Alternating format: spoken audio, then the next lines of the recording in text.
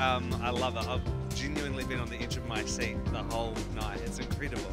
I just think it is a fantastic night out. Theatre at its very, very best. And hey, this is the longest running play in the world, right? You don't get to be that unless you've got something very, very special to offer. So the Mousetrap, yeah, get caught.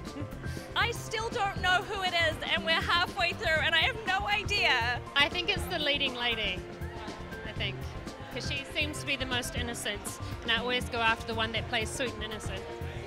Well, I remember I read a lot of Agatha Christie books as a teenager and loved them, and I remember it was always the least likely person.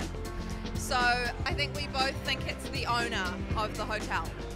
Man, for some reason I've kind of got my eye on Major, eh?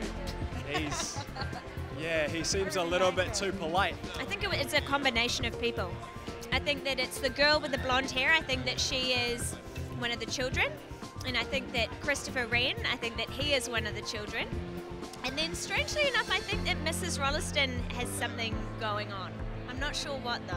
I definitely think it was the wife, Mrs. Rolleston. I actually did guess it. I guessed it halftime, but no one else thought what I was thinking, so I was stoked. You know, really loved it. Great fun and a great mystery. Thank you. Tremendous, very exciting, and my lips are sealed. And I'll tell you who did it, but I can't. No, I really had no idea. I thought that it was everyone except who it was.